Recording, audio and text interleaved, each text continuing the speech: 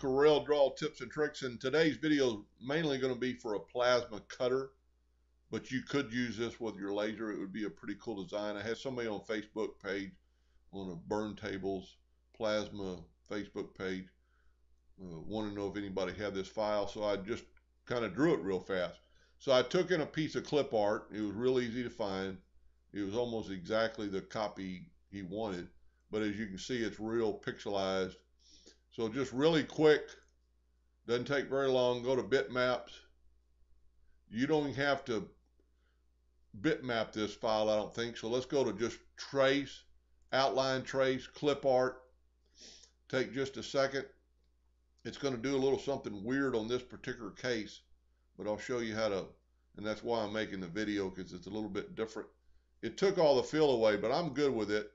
So now we're going to take this away, and we're going to get rid of our copy. We're going to bring this back in, and we're going to left click on the outline. So it traced just the outline, which is pretty cool. We need to get rid of this bottom line.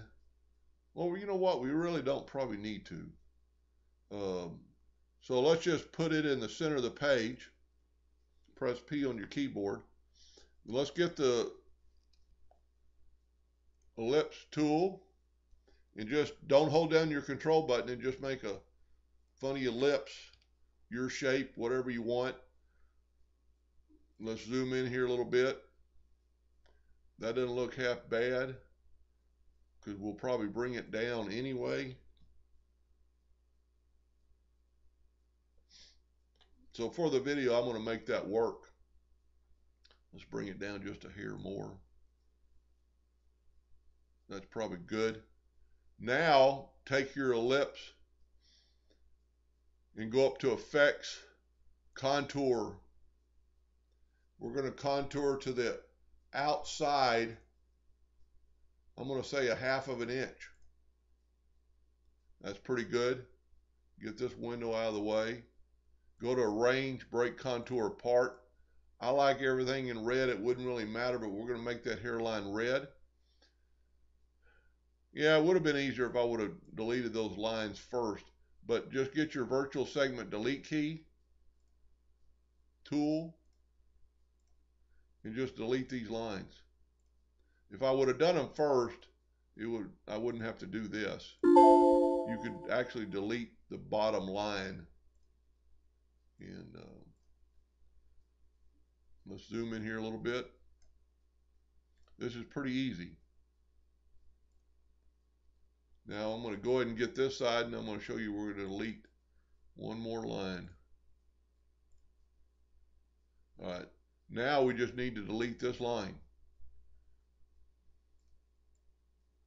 That fast.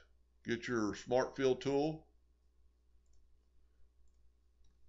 and we have no leaks, and that will definitely cut out with your with your laser.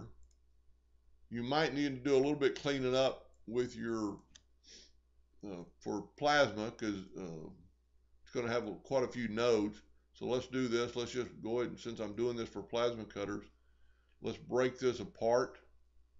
Go up to Arrange, Ungroup, get your Shape tool.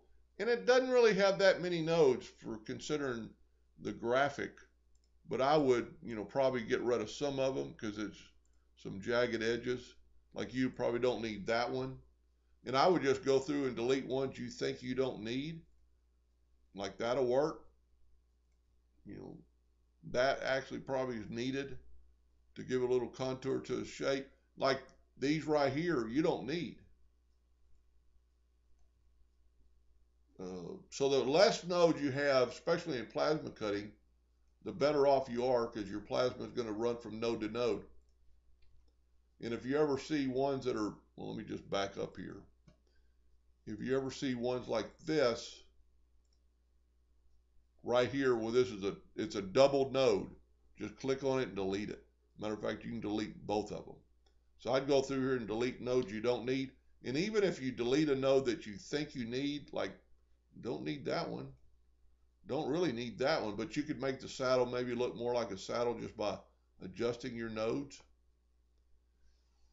Anyway, I hope that helped a little bit, and thank you for watching.